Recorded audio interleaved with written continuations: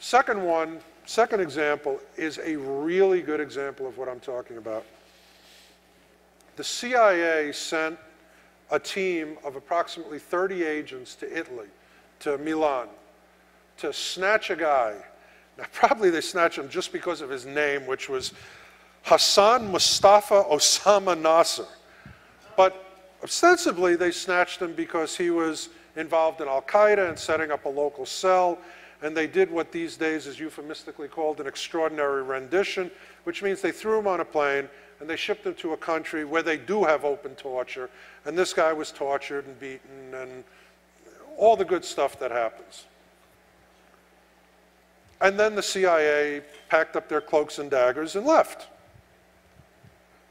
Well, it came to the attention of the Italian police that some people appeared and kidnapped one of their citizens, one of their naturalized citizens.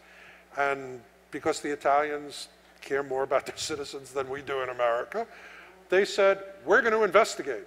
And they investigated. And there is now a trial of 26 CIA agents in absentia for this kidnapping. Now, how did they figure out who's who and what's what? First of all, they checked, when this guy was swooped up on the street, what cell phones were there. Aha, 5 of them were American cell phones. Wait, 5 American cell phones with consecutive numbers. Geniuses. You know, when I watch James Bond and they have Q and Q gives them like the exploding fountain pen and the revolving license plates, I like to think that the people protecting my life and liberty have access to the same thing.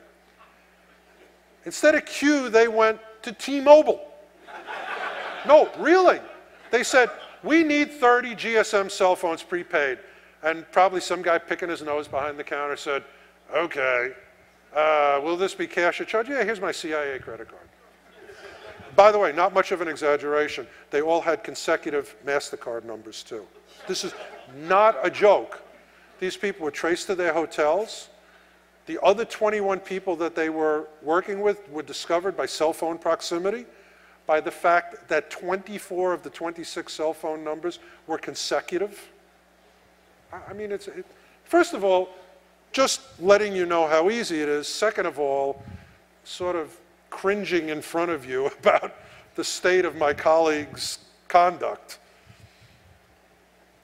Bottom line, anywhere you are with a cell phone, anything you do, anybody that you're with, your activity patterns, your likes, your dislikes, where you are on a day-to-day basis, whether you're awake, whether you're asleep, who you talk to on the phone, so on and so on and so on, your cell phone is ratting you out. New future. Why? Not because people really want to give you a digital proctology exam. People want to sell you stuff.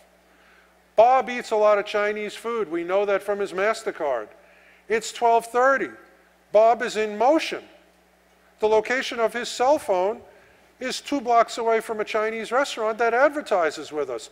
Text message on Bob's cell phone. Hey, Bob, hungry? Eating lunch yet? Wing Bing Bong's restaurant, 2 blocks down and to the left. You know what? If I was Bob, I'd say, hey, this is pissing me off, and yeah, Chinese sounds good. It's really a good marketing technique. Where do you spend your time, your activities? Now, by the way, this stuff is so accurate that there's a company in Israel developing something called M-Confirm. Bob is using his credit card in Milwaukee. Bob's not from Milwaukee. Bob's from Cleveland. I don't know.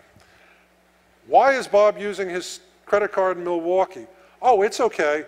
Bob's cell phone is right there where his credit card is being used. Confirm the transaction, let it go through. Or alternately, Bob's cell phone is in Cleveland, his credit card is in Milwaukee, deny the charge. Real world examples. If you are convicted of DWI in Riverside County, California, your bracelet and your cell phone are constantly tracked. Are you going near a bar? Are you going near a car?